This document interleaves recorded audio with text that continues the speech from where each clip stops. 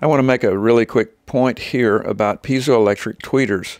Now, piezoelectric tweeters are just a type of high-frequency speaker, but they're not like normal everyday speakers. Everyday speakers have a coil and a magnet, and so current has to flow through that regular type of speaker to make it do its job. So therefore, a regular standard style of speaker is really a type of motor.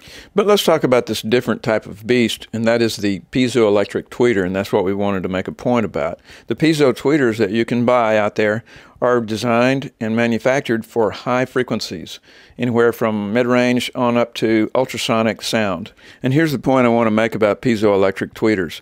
They're extremely efficient. They don't really require current, just some alternating voltage, and you can make a lot of sound.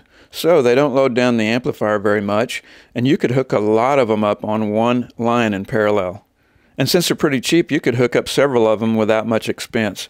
Now, some technical literature suggests that piezo tweeters can cause the output of your amplifier to oscillate, so look into using some sort of power resistor on the output of your amplifier to limit current.